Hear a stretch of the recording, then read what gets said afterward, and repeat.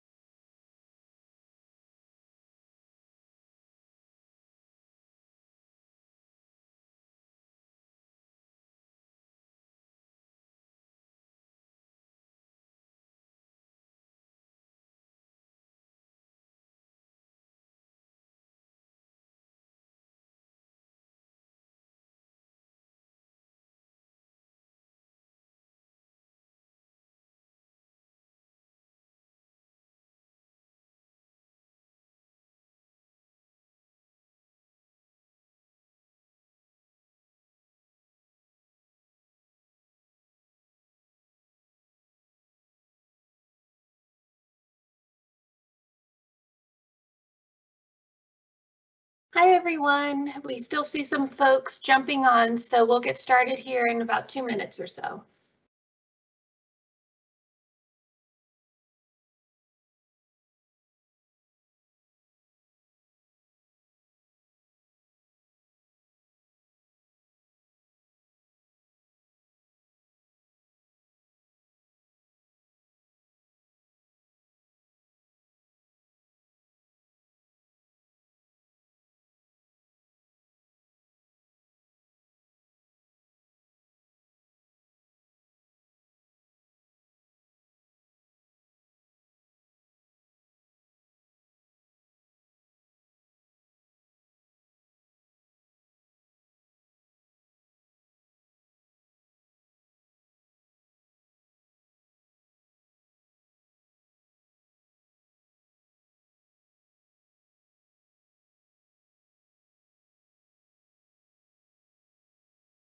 Hi, everyone. Thanks for joining. We'll go ahead and get moving here in about a minute or so.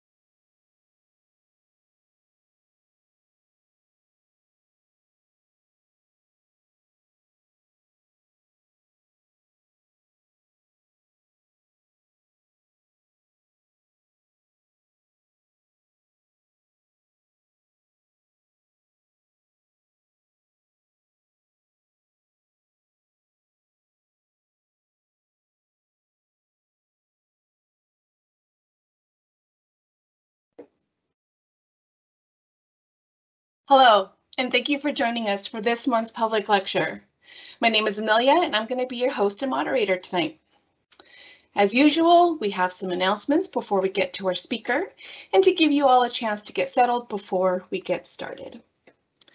First off, this month marks our 1-year anniversary of bringing the lecture series to you in a virtual format. Thank you to all of you who continue to join and support the series. Next month, on April 24th at 6 p.m. Pacific time, we will have USGS ecologist Justin Welty, who will be giving his lecture titled A Burning Question: What Can Long-Term Data Sets Teach Us? Now, for those of you who are joining us for the very first time, and you're watching this through your desktop and need to find the closed captions for this talk, they're located at the bottom right-hand corner of your screen, and you can click on the closed caption icon with the 2 letter C's. And lastly, toward the end of our talk, we will open it up to the Q&A session.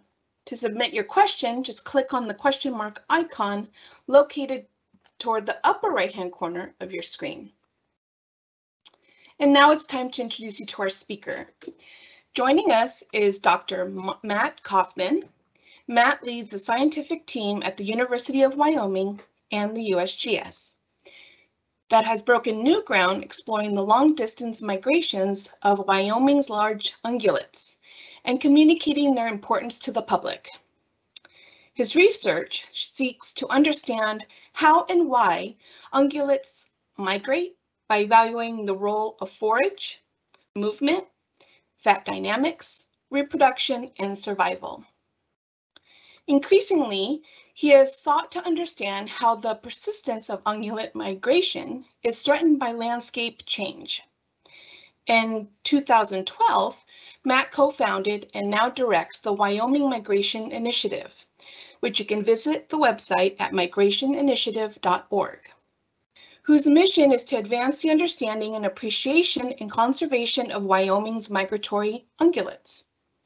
Since 2006, Matt has worked at the USGS research with the Wyoming Cooperative Fish and Wildlife Research Unit as a faculty in the Department of Zoology and Physiology at the University of Wyoming.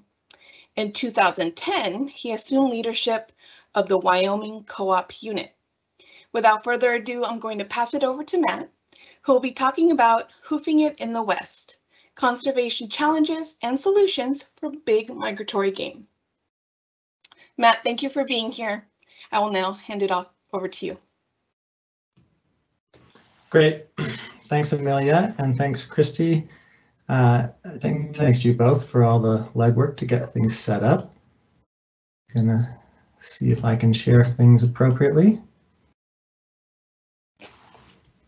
Okay. You're gonna give me a thumbs up that you got my. You got my talk there. Okay. And give me one more moment here.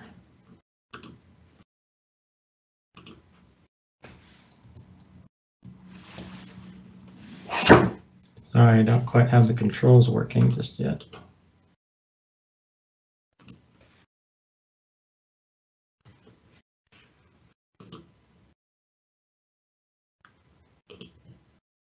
Okay, great. Well, welcome everybody, and thanks for joining my talk this evening. I'm going to kind of walk you through work that we've been doing on ungulate migrations for about the last 10 or 12 years, and it's going to kind of go from ecology and some discoveries we've had into some of the outreach work we've done and some of the conservation work that we're doing, and especially work that we're doing across the West over the last couple of years. So I'm going to jump right in with this video of pronghorn, which I think sort of demonstrate one of the benefits of migration. These animals are moving in the early winter. They're moving out of their high elevation summer range across the Gros Ventre Mountains down to their low elevation winter range. And this is, of course, one of the benefits of migration that allows animals to live in multiple places across the seasons. Right now, we're kind of undergoing a renaissance in our study of ungulate migration, especially with the ability to collar animals and get detailed location information. So for me, some of my early work started with this map, actually. This is a map of a mule deer migrating in the Sierra Madre Mountains of southern Wyoming. And you can see all of its points piled up here on winter range, and then it makes this migration up to summer range in the mountains. And what I was looking at this map with my PhD student, Hall Sawyer, and what we noticed was all of these points, these parts of the migration where these points are piling up. And hopefully you can see that on your screen. These are places where the deer is spending 1, 2, 3 days, even a week, not migrating at all, but stopped over. And this was really curious to us, why the deer wouldn't just move all the way, straight up to summer range in a more rapid fashion.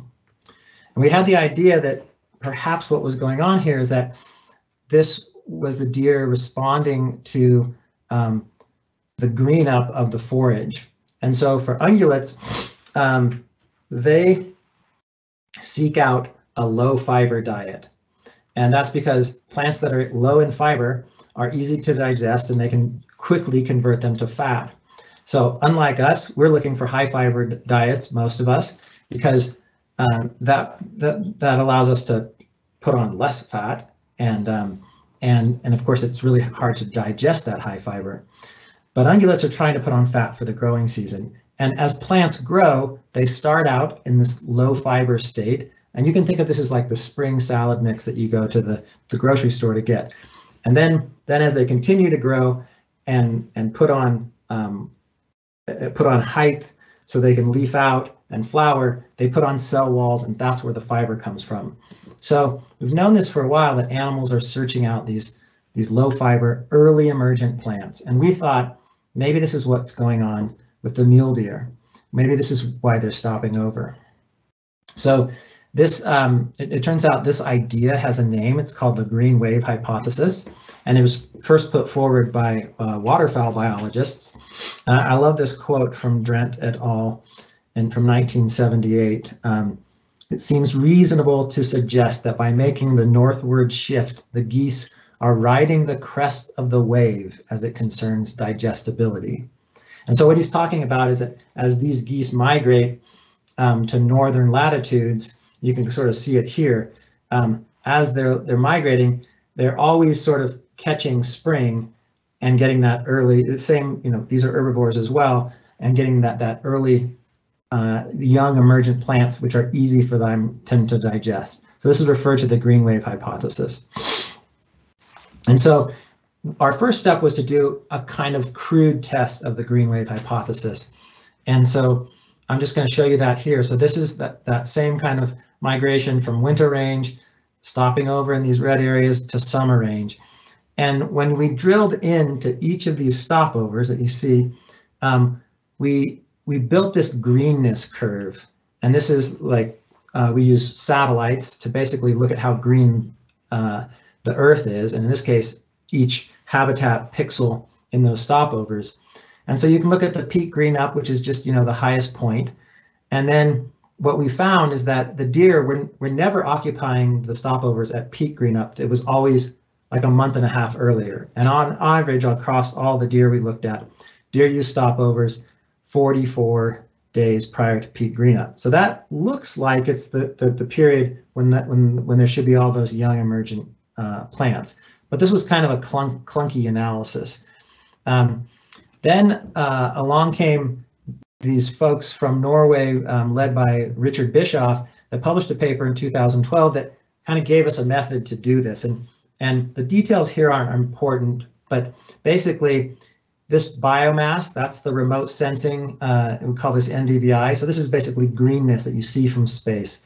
So this curve we're all familiar with. It greens up in the spring, and then it's super green in the summer, and then it browns down again. And what Bischoff showed us is that you could just convert that NDVI curve and take the derivative, and it gives you this rate of the highest rate of green up. So that's this point right here. So that's when the green up is occurring at its most rapid. And based on our idea of sort of early plant growth, that's, if animals are surfing, that's when they should be occupying a given patch. So again, the details don't matter here, but this combined with the remote sensing and a little math, for every pixel, every place across these migrations, we can determine what is the day in which that pixel is at peak green up, and the animals should be occupying it if they're surfing. And so this allows us to look at when an animal is early, when they're late, and what an optimal surfer would do. If we were in person, this is where I would pause and look out and see if everybody's following me, but I'm just going to assume that you are.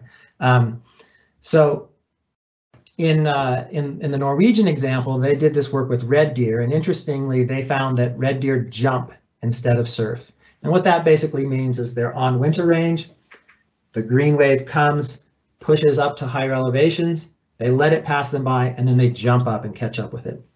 But we had an idea that, from our earlier work, that mule deer were perhaps actually surfing.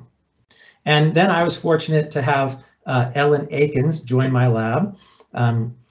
She's since graduated and gone on to a faculty position at South Dakota State University and with USGS. And Ellen was excited to take on the task of doing all the GIS and all the analytical computations to figure out if those mule deer were actually surfing. And so this work was done in the Wyoming range in western Wyoming, and the migration of mule deer you can see here in this little animation, going from winter range to summer range up in the mountains. And I'm going to basically, so here I'm going to show you how this, how the analysis works and how the migration works relative to the green wave. So this is going to be an animation, and what we have are we have 6 animals, each one with a different color. When I start the animation, they're just about to start migrating. It's the middle of March. They're going to be migrating northward, but at the same time, the landscape is going to be greening up with that remote sense data. And this will allow you to see how they make their movements relative to the green wave. And then we'll quantify it after that. Okay, so here we are.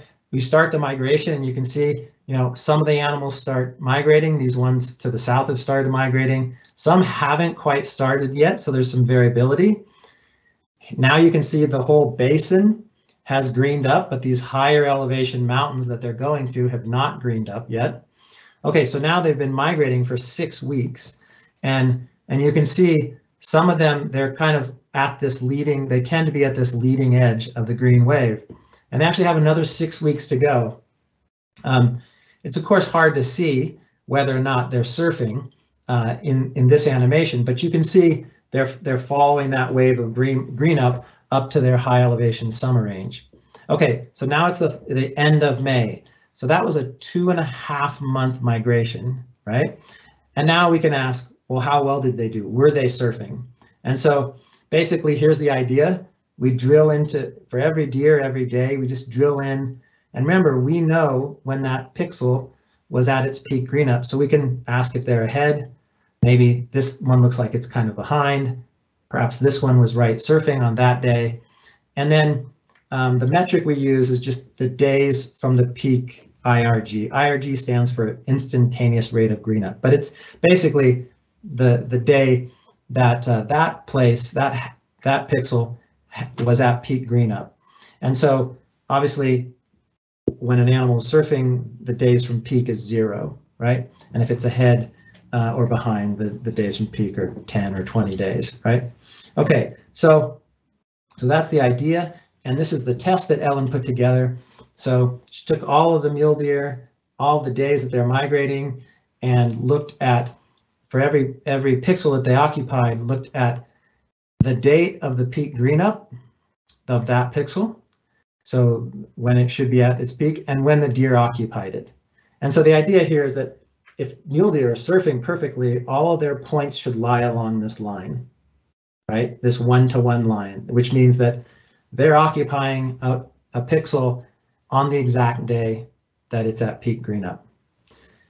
And if they are doing that, that's our test of what a theoretically perfect surfer would do. And what did the actual mule deer do? They were really good at this. And so here you can see their points line up. They're not exactly 1-to-1, but they line up really well with that 1-to-1 line. So if there was no association here, if the animals were not surfing at all, this would just be a shotgun scatter across the whole graph, right? But what this indicates is that for 2.5 months, by and large, these deer are always in the right place at the right time. Whenever they occupy one of those stopovers, they only occupy it as long as it's at peak green up. And then when the wave moves, they move with it. And so this is some of the strongest evidence for surfing. And we now think of this as one of the most important foraging benefits of migration, because it allows animals to always get that early green emergent young forage. Okay, so interestingly, we have those Norwegian red deer, which appear to be jumpers.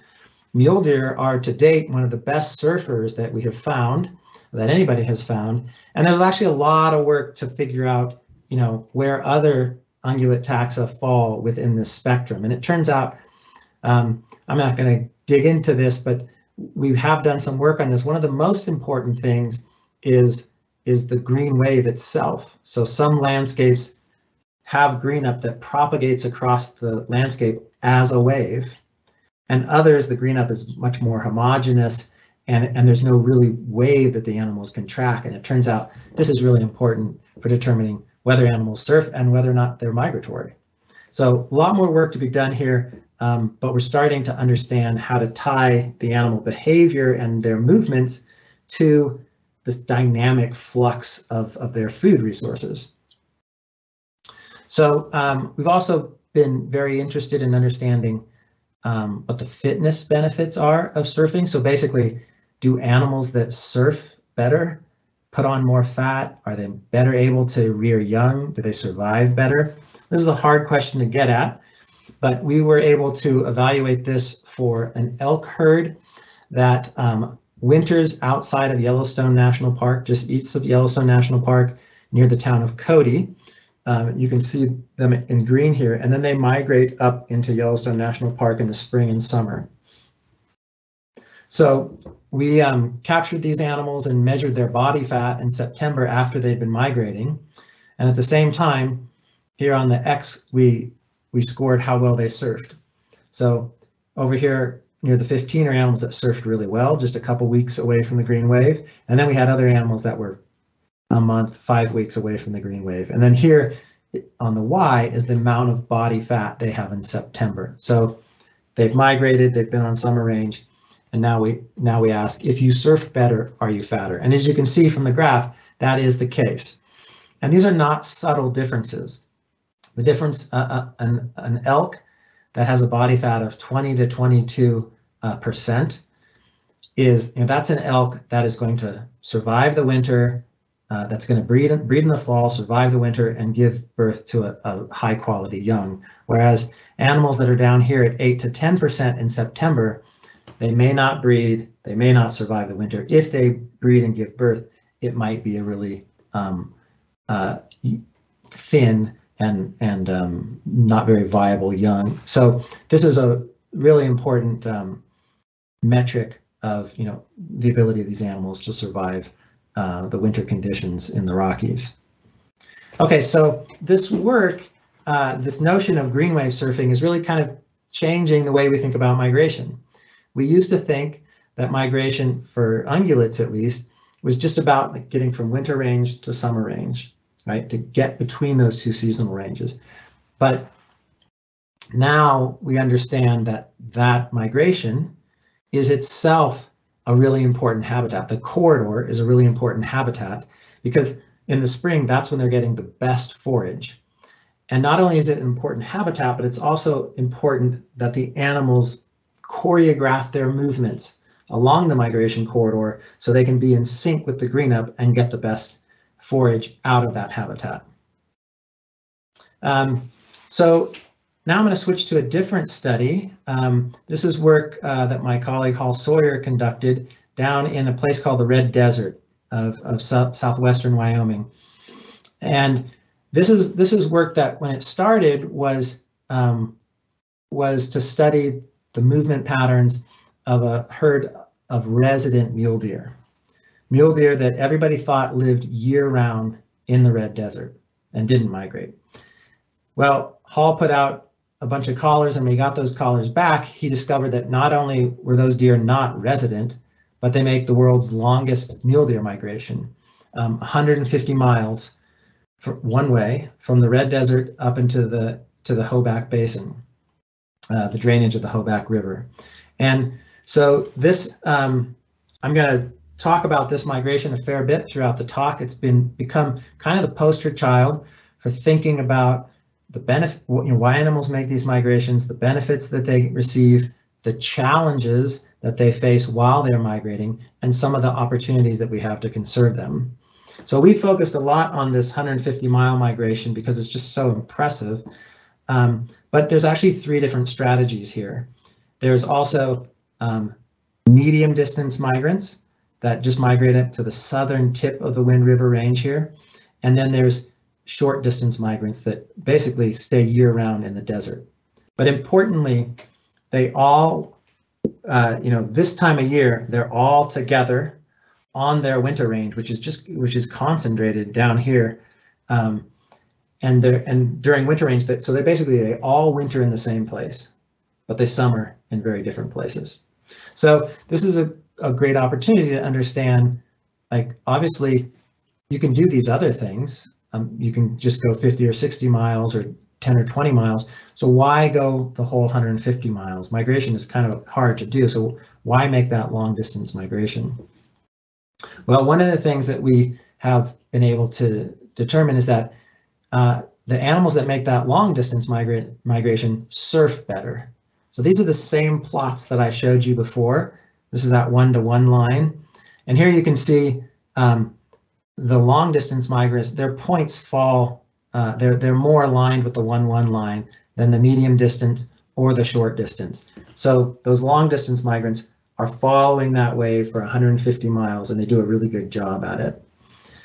Well, what are the benefits of that? Well, I've also been working with my colleague, Dr. Kevin Monteith, who's a professor here at the University of Wyoming, and we catch these animals twice a year.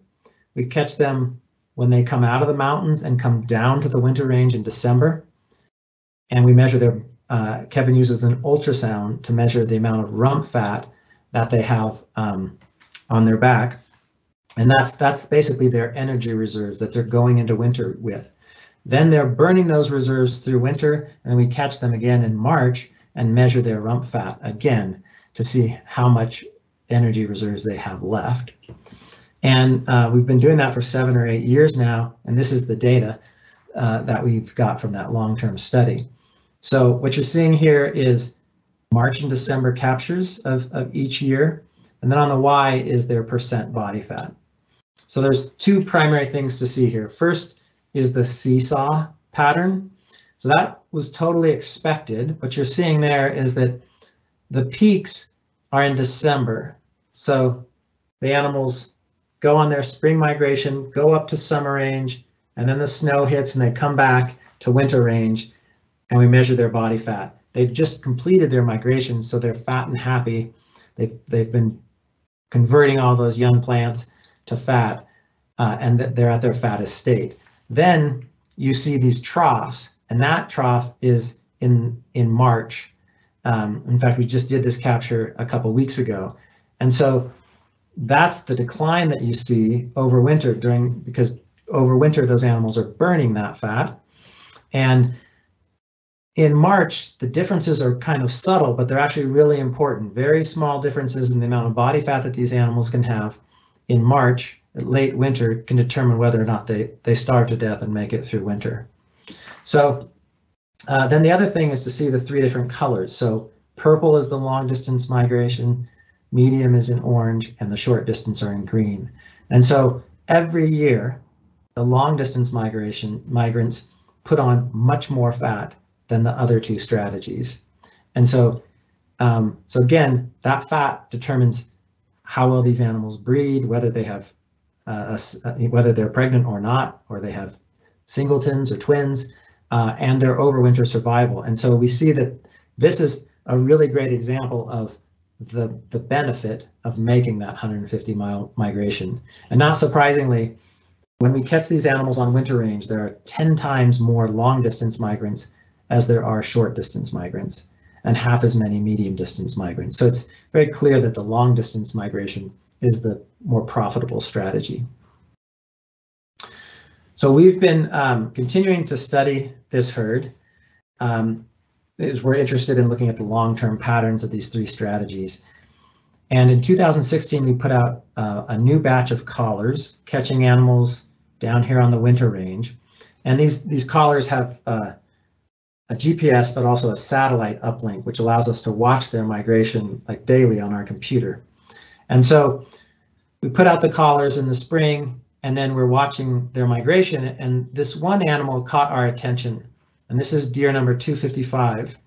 So she made the long distance migration like many other animals that we've collared have done, but she didn't stop there for summer range like the other animals do. She kept going. She went around the Grovant Mountains, down into Jackson Hole, around Jackson Lake, around the northern foothills of the Tetons to Island Park, Idaho. So whereas the rest of the herd migrates 150 miles, she moved 240 miles. And so this was really exciting. Again, we're sort of watching it on our computers throughout the spring and summer. And there were two options here. Either this is her migration, and she just beat the record by 90 miles, or this is a dispersal. Like she fell in with the wrong crowd, and now she's gone to Idaho and she ain't coming back. And we knew that all we had to do was just wait until the fall and early winter came to see if she would come all the way, if this is her migration, and if she would come all the way back to the Red Desert.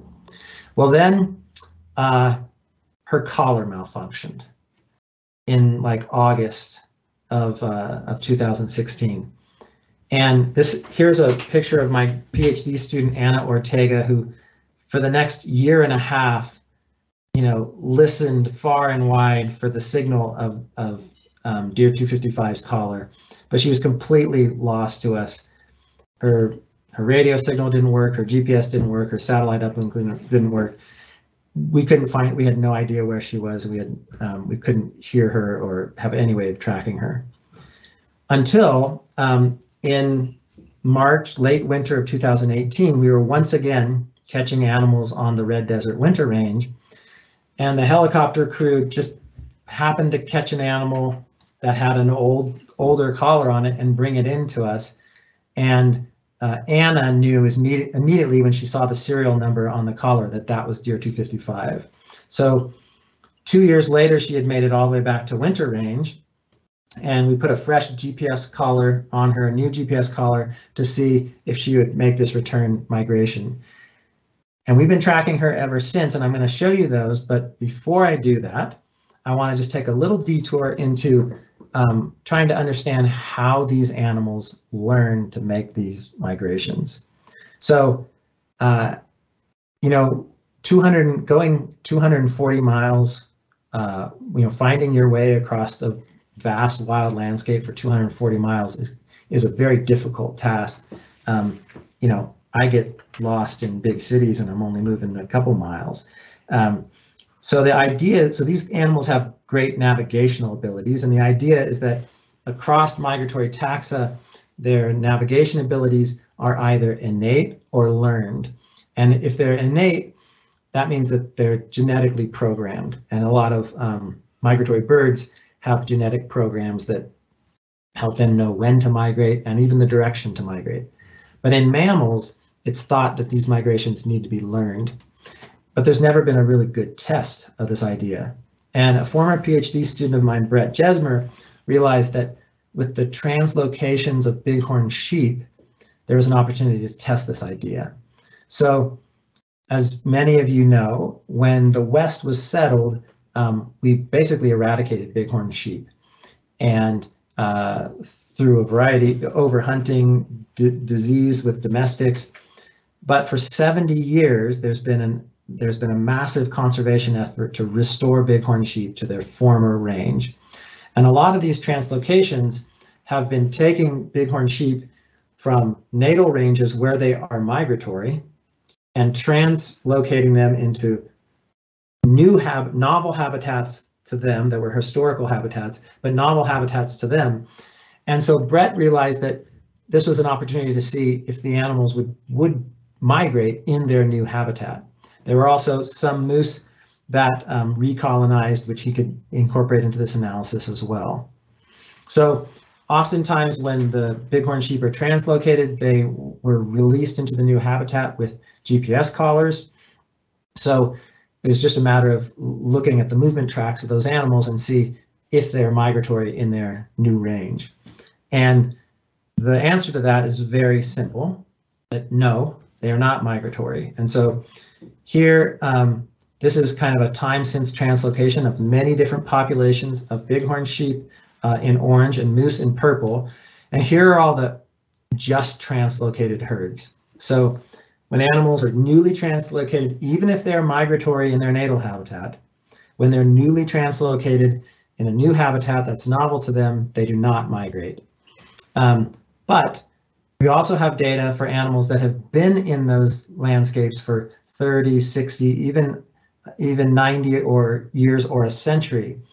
And then over here on this end are bighorn sheep that never were extirpated, that have always existed in their habitats.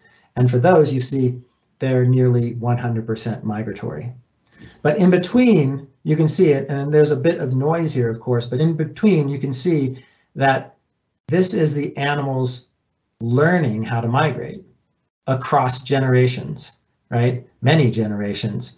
So there's this is a bit of a hopeful message that yes, the animals can learn how to migrate given enough time, but in the case of moose, it takes nearly a century for them to learn how to migrate.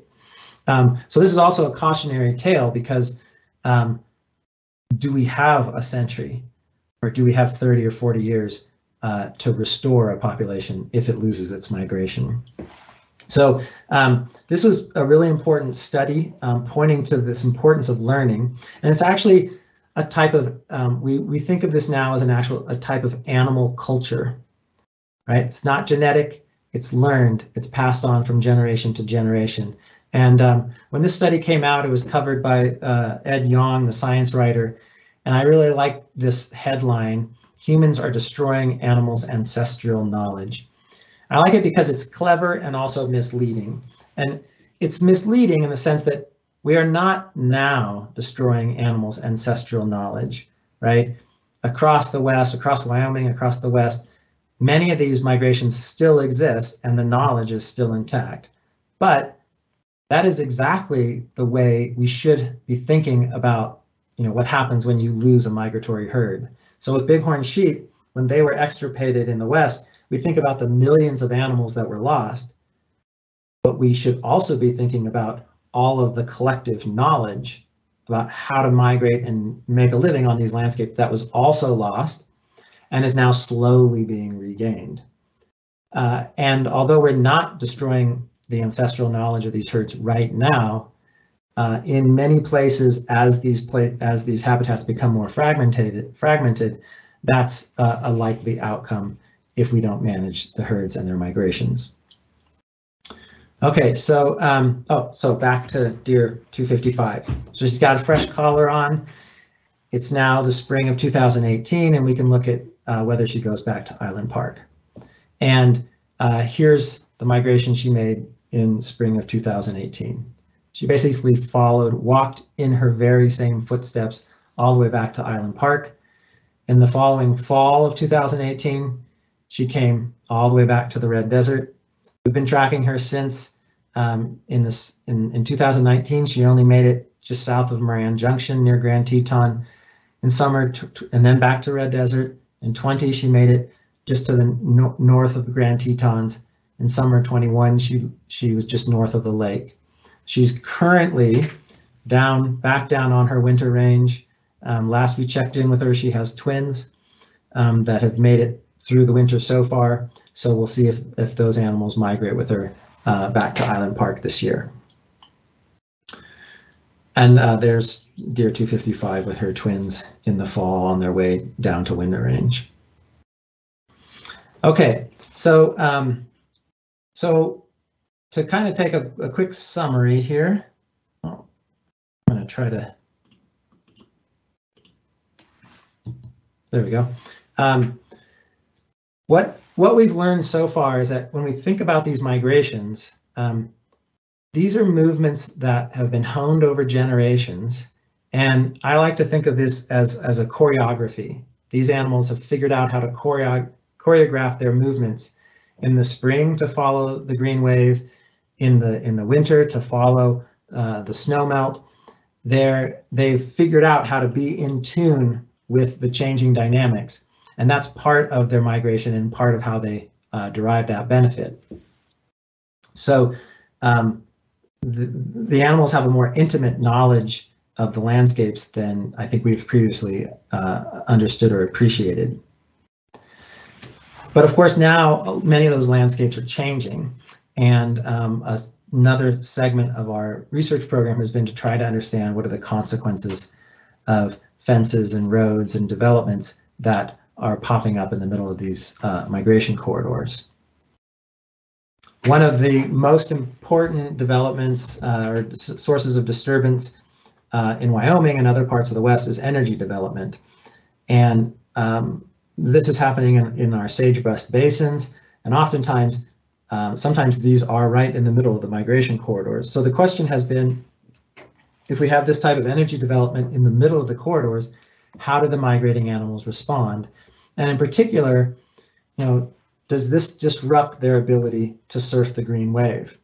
So we've shown before that when animals encounter disturbance, sometimes they slow down, sometimes they speed up, sometimes they detour around. And the question that we've been wanting to answer for a long time is, does that disrupt their ability to surf and thereby reduce the profitability of making these migrations and getting all that fresh forage?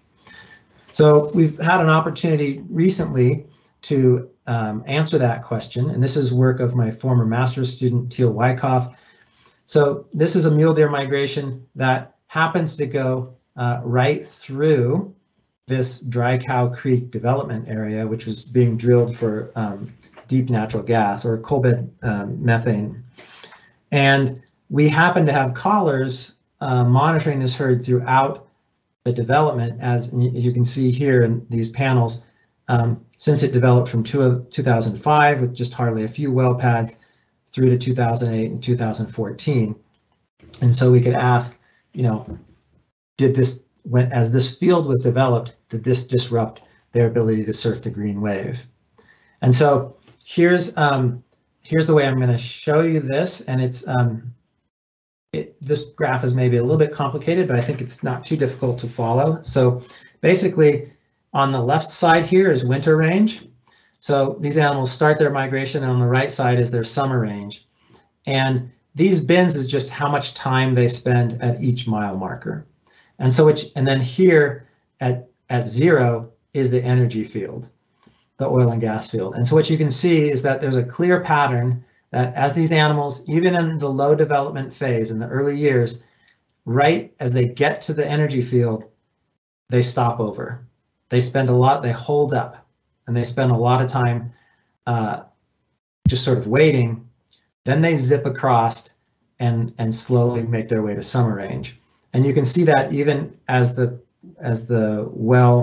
energy development area continues to expand and intensify, they hold up, and then they rush through and finally get to summer range. And again, in the high development, I think it's even more pronounced. You can see the holding up pattern, and then they're sort of rushing through. They're spending less time, and then finally getting to their summer range. So it's clear that there's a disruption to their movement, to their speed, and the question is, does that relate to a disruption in their surfing ability? So to look at that, I'm going to show you the graphs that you're hopefully familiar with of the days from peak.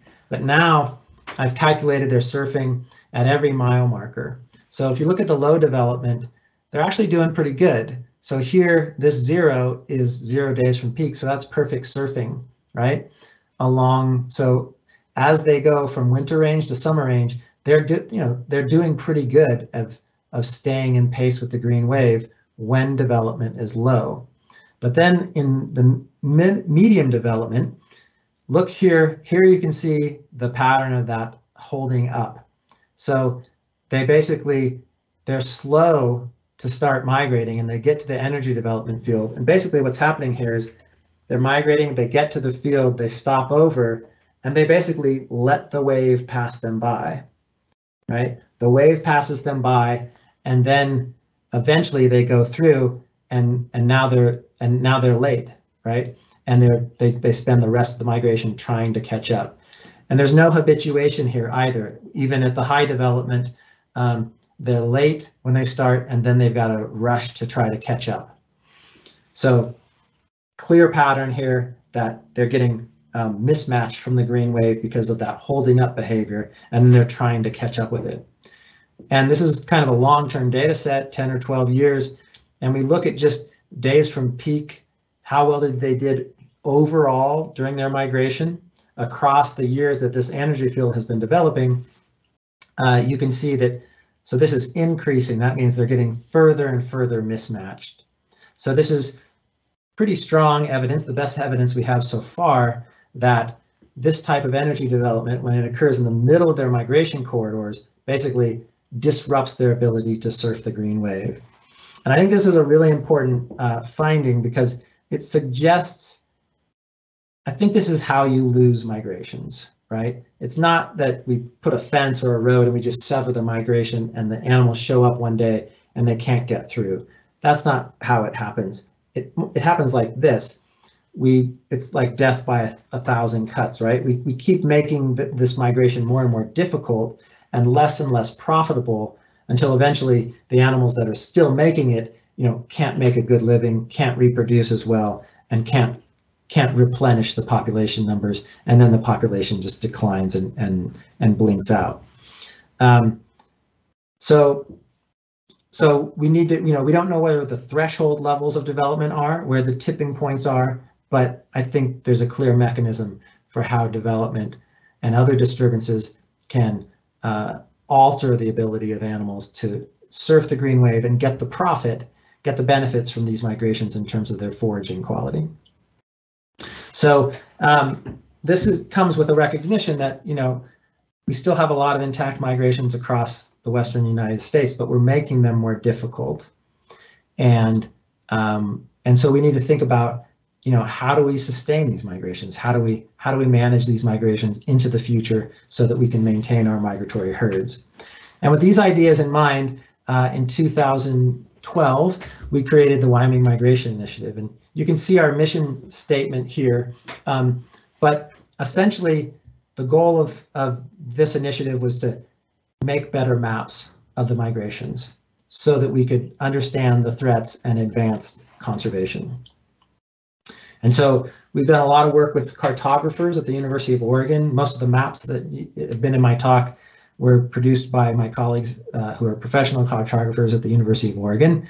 And this has just been a great collaboration to help visualize the migration, visualize the threats, visualize what these animals are going through. And then one of the first things we did when we created the Wyoming Migration Initiative was come back to the Red Desert to Hoback migration. And now we looked at it this way through land ownership, and you can see some of the complexities. These animals, as they migrate this 150 miles, they cross lands that are managed by 2 different federal agencies, 2 different state agencies. They go in and out of 40 different private property parcels. And so this is a really complicated landscape for these migrations to continue into the future. And it's difficult.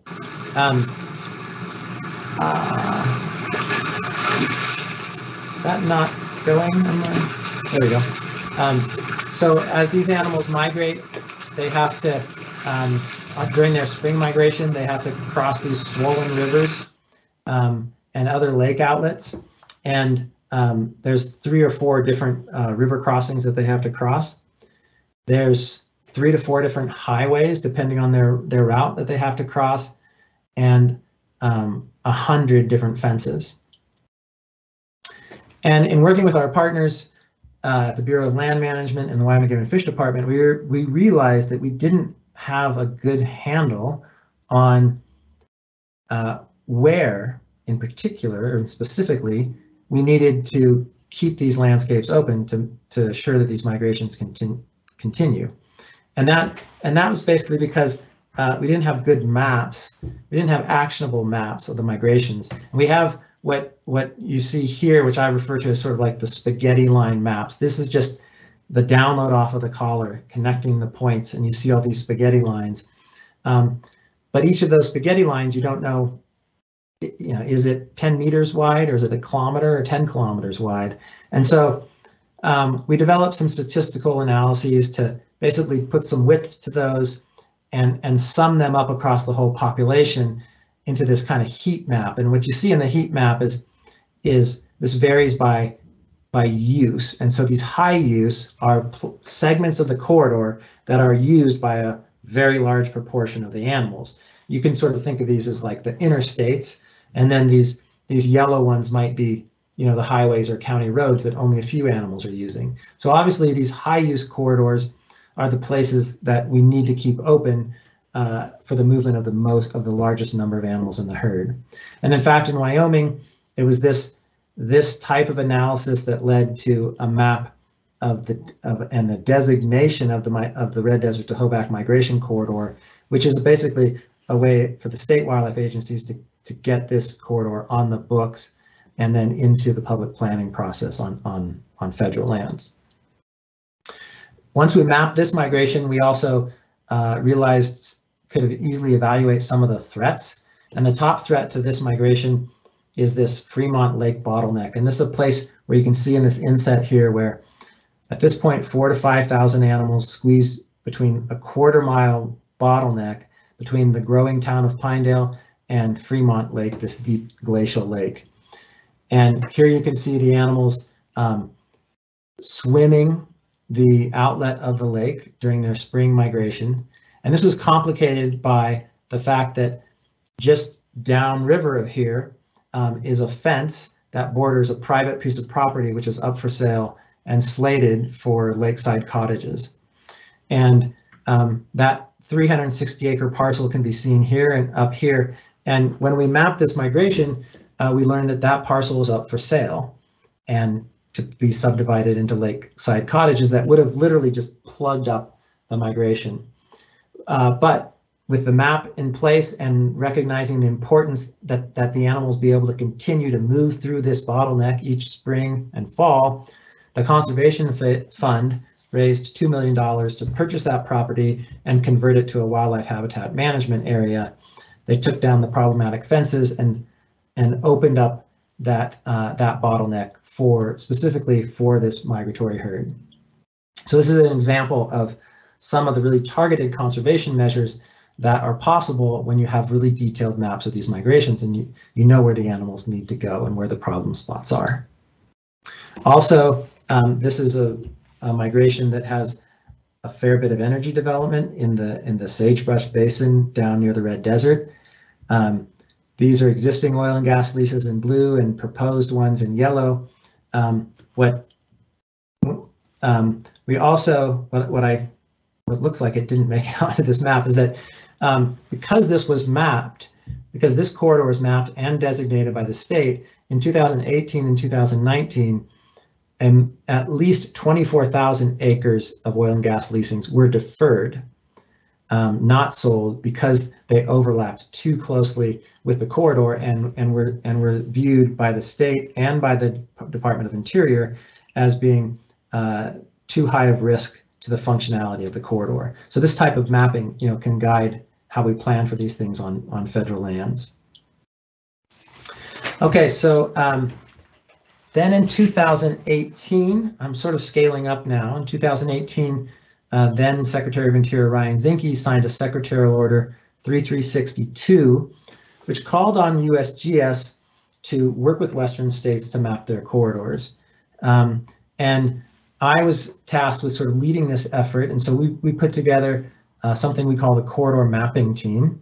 And you can see we've been meeting remotely since early 2019, and we now have representatives from all the Western states, from several different tribes.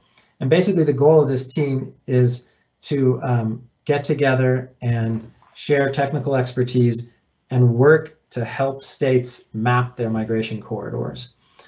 That's the sole purpose, is to get, there's a lot of GPS data that already exists. The state wildlife agencies have really led on collecting the data, and now through this team, and most of the state agencies have their staff a lot of these are state biologists who are participating on this team, and together we work to map the migration corridors of individual herds across these different states and tribes. So here's our sort of current map for Wyoming. You can see the red desert to Hoback here in purple, but there's lots of other migrations that we've mapped of mule deer and pronghorn and elk, which are in green, and moose in yellow. So we've got a good jump on it. When we look across the west, this is the picture. We're starting to fill it in. We've published one volume of these migration maps in November of 2020. The second volume we're proofing right now and will be published in early April. We're starting to get to fill out the map of the Western United States, but there's still some holes. And I want to stress that in a lot of cases where there are holes, it doesn't mean that there aren't migratory herds there. It just means that either that data hasn't been shared with this effort yet, or those animals haven't been collared. But hopefully over the next 3 to 5 years, we'll be able to flesh out and develop a complete inventory of the migrations across the Western US. So I want to end by returning to those pronghorn that I showed you migrating out of Grand Teton. That was their fall migration, going down to the Pinedale Winter Range. That's a difficult migration, as this photo shows. This is animals in 2010 during their fall migration. 2010 was a particularly early winter, and these animals have to judge it right when to make that migration. And that year they kind of judged it wrong and ended up having to plow through a lot of chest deep snow. They suffered high mortality. And so after they've gone through the mountains, they come down, when they're almost to the winter range, they have to cross Highway 189, which is a highway that has increasing traffic levels on it, and where a lot of animals used to get killed on the road with vehicle collisions. But because there was a detailed map of this migration, the Wyoming Game and Fish Department and the Wyoming Department of Transportation recognized that all of those carcasses were piling up on the road, and the vehicle collisions were stacking up on the road right where the pronghorn would migrate and come across it each spring and fall. And so they used that information to site an overpass.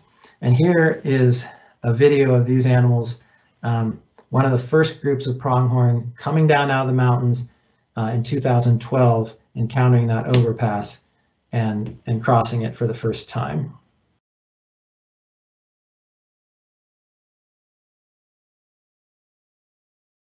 So the pronghorn were really, it only took them a couple weeks to sort of figure out what these overpasses were all about. They know where they're going to. They're heading to their winter range, which is just now a few miles away. There's one mule deer in there that I don't know what she's doing. So I like to show this video because I think it illustrates what I think is the hope for conserving these migrations.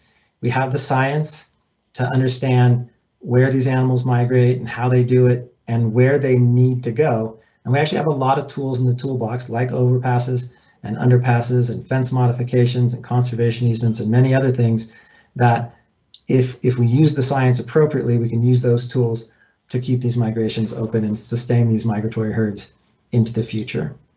So that's it. I'm just going to leave my acknowledgement slide up here, and I'm happy to answer any questions that you all might have. Thank you. All right. Thank you so much, Matt. That was fantastic. We are now open, like you said, those Q&A portion of the lecture, and we've been monitoring all the questions that have come through so far, and we'll go ahead and I'll ask those out loud first. Please be aware that we might not be able to get to every single one, but we'll start best. Again, if you want to submit a question, remember to click on the question mark icon on the upper right-hand corner of your screen. All right, so our first question we have from Madison. She says, so in one of the recent pictures of the trail they take, do they think they always take this trail? Maybe they remember the green from the years before. In other words, do they take the same trail because they remember the green was beneficial to them in other years rather than switching up trails? Yeah, it's a good question. What we have found, well, it varies by species. But to start with mule deer first, which are the best well-behaved ungulate in the American West. Mule deer have super high fidelity to their trails, to that migration route, to their individual routes. And like on that 150-mile migration, we've looked at individuals, you know, in the spring and the fall and the subsequent years. They're about 300 meters within the route that they took the year before. But with respect to the green up, what we see is that they have really high fidelity, spatial fidelity to that route, but they don't have high temporal fidelity. So one year, if the green up comes late, they might migrate a month later because they're staying in sync with that green up. Same way in the fall, if the snow comes late or early, that might force them to migrate early or late out of the mountains. So they're going to use, with mule deer, they're going to use that same migration route in most cases, but it's just, but the timing, they'll differ the timing in order to stay in sync with the green up or the snow melt. And then other species are messier, like pronghorn don't have the same level of fidelity. They use different routes in different years. Some pronghorn populations across the West are actually nomadic, meaning that they don't really return to the same places year after year. Elk are somewhere in the middle. Some of them have really high fidelity. Others tend to vary a bit from year to year. So, but I do think they have both knowledge of the route. I do think they have knowledge of the green up, right? They have knowledge of when it's an early year, when it's a late year. We actually have some work that we're just finishing up right now that indicates that, and it's on this 150-mile migration, it indicates that they know where they are relative to the wave. And if they are behind it, they speed up to catch it. And if they're ahead of it, they stop over to let the wave catch them. And so they seem to have a lot of knowledge about not only just spatially where the route is, but also temporally whether they're ahead or behind the wave. Okay. Let's see here. We have someone who had asked, apologies if I missed this, but how many animals do you have these tracking devices on? That's a good question. I don't really know the answer. I'd have to start doing some doodling here. Let's see, I guess, so for the studies that I'm conducting, we have, we often shoot for 40 or 50 animals within a herd. And we find that sample size is adequate to allow us to map their migrations. In the Red Desert, we have about 100 animals collared. I'd say right now, just off the top of my head, we probably have 300 to 400 animals collared in Wyoming from my studies. And then there are other researchers who probably have another 300 to 400. Some of the, and other states in the West, like Colorado, I think they often have about 1,000 mule deer collared per year. So it's a pretty sizable effort, and as the cost of the collars and the captures are coming down, it allows us to get larger sample sizes to monitor these herds. Okay. Virginia asks, oh, first she had a comment. Great photos of the animals. She wants to know, how do you protect yourselves from the ticks that these deer generally carry? That's really not something that we worry about. We've never had any transmission of ticks to our capture crews that we know of. We have actually been pretty concerned recently of the potential transmission of COVID. As some of you will probably know, that COVID has been found in white-tailed deer. We don't know if it's in mule deer yet, but we use masks and gloves when we're handling these animals to prevent the potential transmission of any COVID positive crew members to the deer. But yeah, ticks, that hasn't been a problem. Okay. Someone wants to know, are there any migratory herds left in the eastern United States? I don't really know. Okay. Yeah, most of the ungulates in the eastern U.S. Are whitetails. Of course, when you get into New England, you get moose. I wouldn't be surprised if there are some smaller migrations in the east, especially in the northeast, but I haven't seen maps of any of them. All right. Let's see here. Do you ever run into resistance from local communities when installing wildlife crossing structures? If so, how do you approach it? I noticed what looked like a private home in the background of the last pronghorn overpass video. Yeah, so I mean, like our work, I mean, we're doing the research and the mapping and the collaring, but you know, the work of putting the overpasses, that always falls to the Department of Transportation, often conducted in collaboration with the state wildlife agency. In Wyoming, that's the Wyoming Game and Fish Department. So I'm not terribly familiar with those negotiations, but I can tell you that, you know, oftentimes we try to figure out, and you don't want to just willy-nilly put up an overpass. They're very expensive, multi-million dollars. You don't want to just willy-nilly put them up where it's convenient to put them. You want to put them where the animals will use them. And in a lot of the cases, we already, you know, we have the mapped migration, and then that overpass that I showed, you know, we already knew where the migration was, and so they put the overpass right in the middle where the animal were already crossing the road. So the animal's behavior dictates, and their migration patterns dictates where the overpass or underpass should be. And if it happens to be private land on either side of the highway there, then they have to work with that private landowner and try to get some type of easement on that land, which usually can be purchased if the landowner is willing.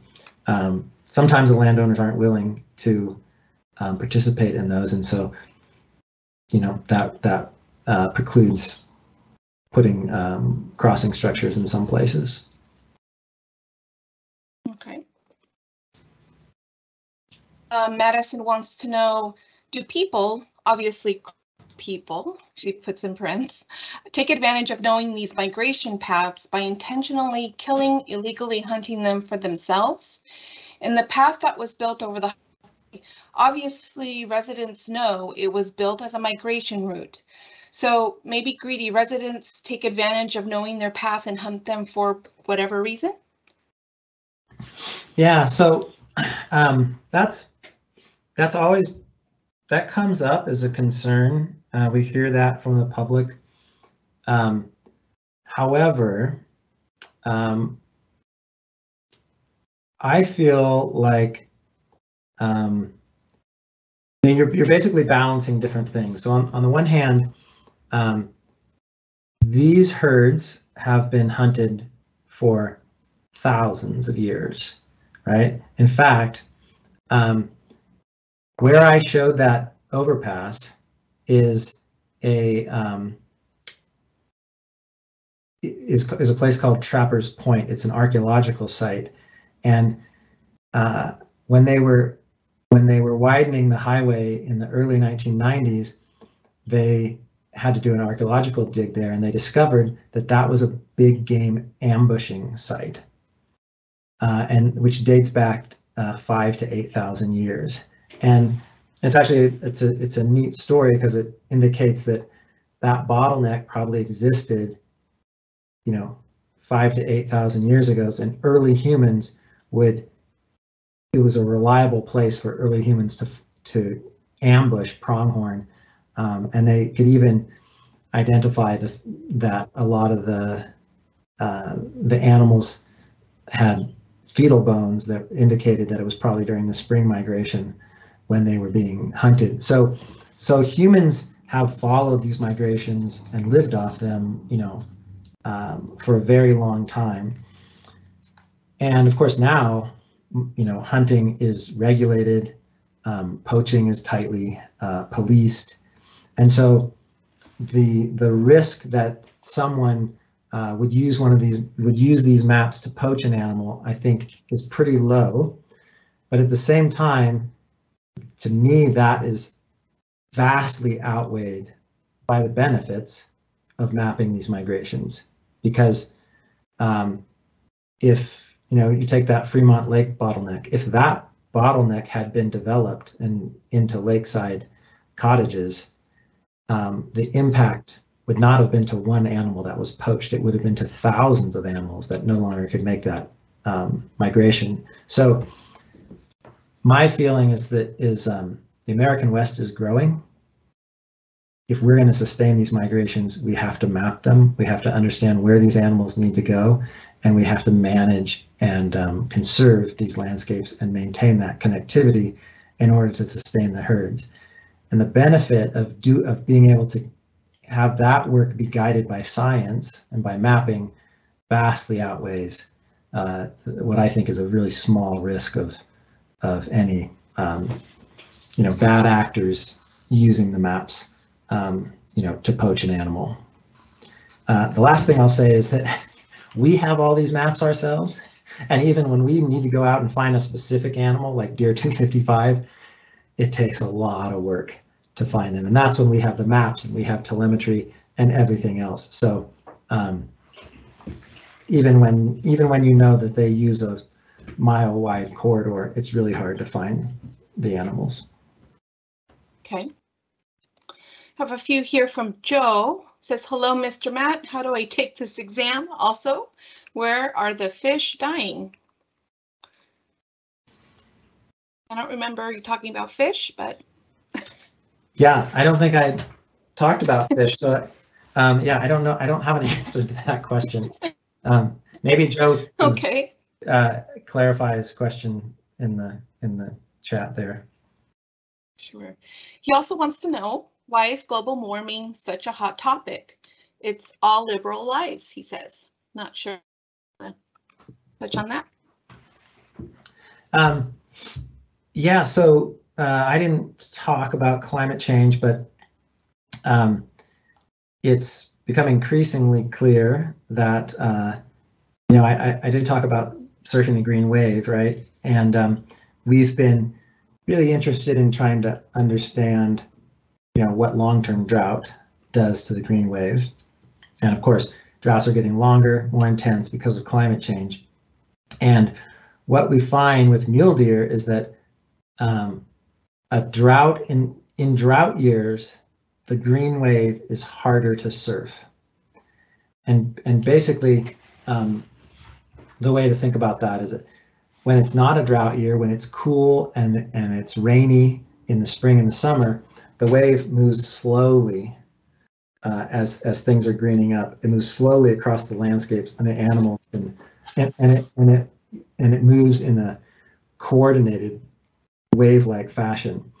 During drought years, the wave is much more heterogeneous, and it's much more rapid. So it's harder for the animals to track the green wave during drought years. So I mean, ungulate managers and researchers have known that drought reduces the forage benefit of for migratory big game and non-migratory big game, during the growing season. And we're starting to see that one of the mechanisms of that is that it makes it harder for them to serve. Okay. Jason asks, the hesitation near oil and gas development that you showed, what is your hypothesis as to why they hesitate there? If it is roads or structures, would they maybe hesitate similarly in wind farm fields, which also have a lot of roads and of course structures? Yeah, so I think there's been a lot of work looking at disturbance on winter range and on all sorts of seasonal ranges for big game and for other wildlife. And what you commonly see is that animals avoid humans. And so on winter range, when the animals are sort of sedentary, what you see is they basically don't use as much the parts of their habitat of their winter range that are close to energy development, right? They give humans and that traffic, and it's really the activity, they give that activity a wide berth. But then when you think about migration, you have, I think what's going on is like, it's not as simple for them to avoid the humans when they're migrating because they need to get through, right?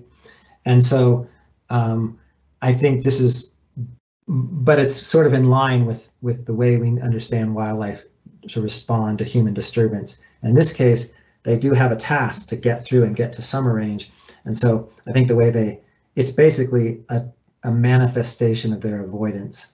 So they first avoid, and that's the holding up behavior, but then eventually, they need to get on with their migration. And then we do see that when they go through, they're moving more quickly than they were prior to the development. And so they avoid and then go through. And so I think it's basically a type of avoidance behavior that allows them to continue on with their migration, although it gets them mismatched with the green wave, as I discussed. There are some, so with respect to wind, and we can think about solar too, wind energy. So the thing that is really clear with energy development is it's really the human activity. So it's not the well pads per se, it's the amount of traffic and human activity and the frequency of that traffic that the animals are responding to.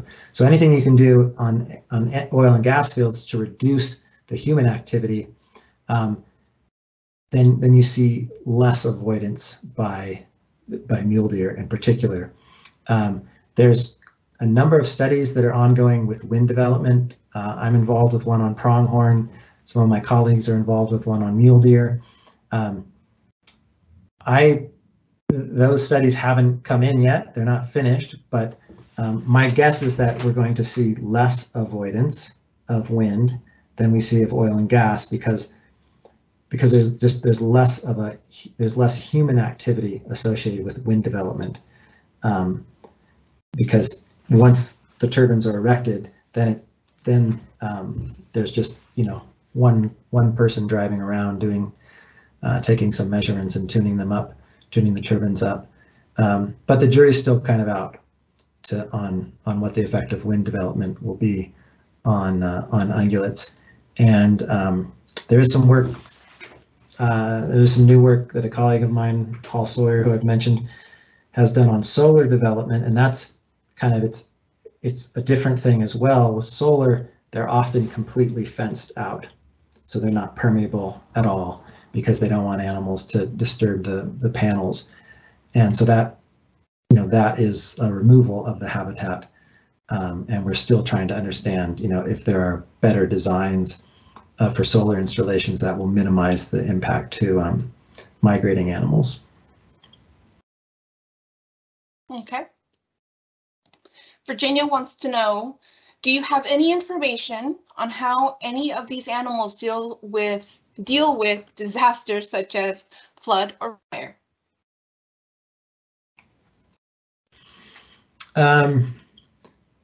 Yeah,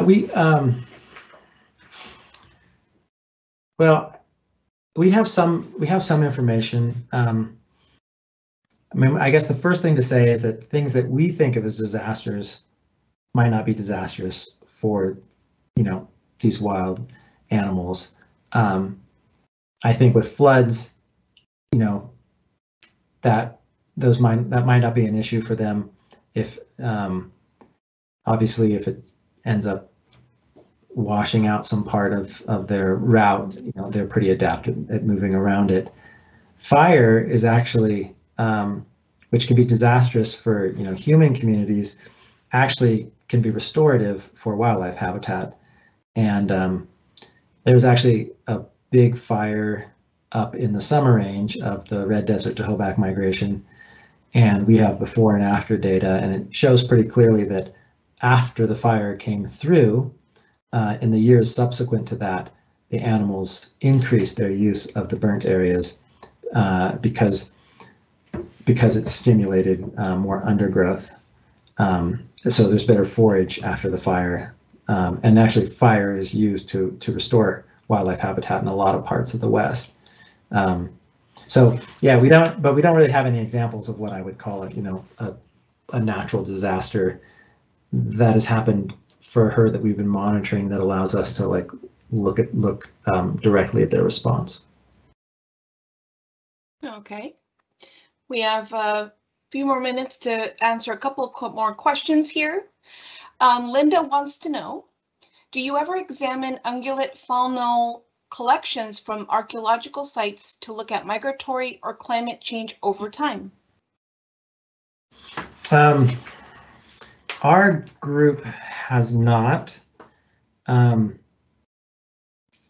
thing that we haven't, but there is some work that we've been wanting to do.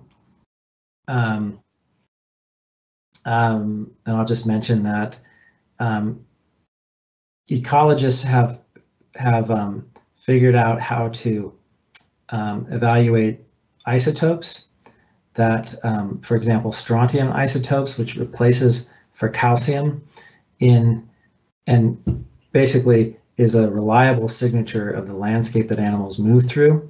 And so we've done a little work to try to reveal the temporal signature of strontium isotope in the teeth of mule deer and moose and elk. Ultimately, we kind of never ended up getting funding for this, but ultimately what we're interested in is trying to recreate some of the migratory patterns of not necessarily paleo migrations, but even migrations 200 or years ago or pre-settlement would be really interesting because we just know next to nothing about how those animals were migrating before the West was settled. Okay.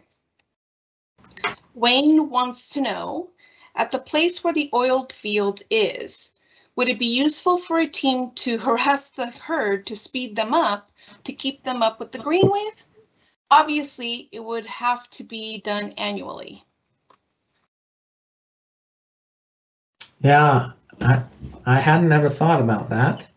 And I don't know that it would be possible, at least with mule deer. They're really hard, it's hard to control. You'd be trying to get them to go one direction, and it's really hard to control which way they will go when you walk in on them. But and then of course that approach also, risks them associating they may end up associating the oil field with human disturbance. And for a lot of the development that we see in Wyoming, they're not impermeable. They're semi-permeable. Like the animals can get through them, and we want them to get through them so that they can continue on with their migration. So yeah, I think I would be a little concerned of creating a reaction that you can't really control. Yeah.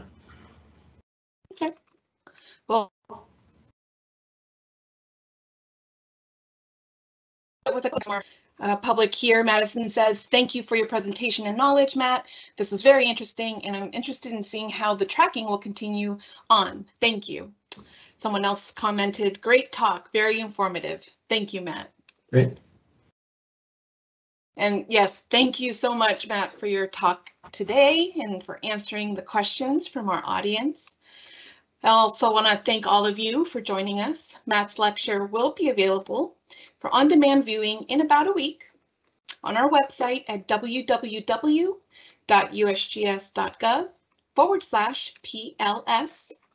Also, if you'd like to be part of our monthly mailing list, feel free to send us an email at wmcesic@usgs.gov, which is listed on the screen. And please join us again on April 28th at 6 p.m. Pacific time for Justin Welty's talk on a burning question: what can long-term data sets teach us? We will see you next time. Good night. Bye-bye. Thanks, everybody.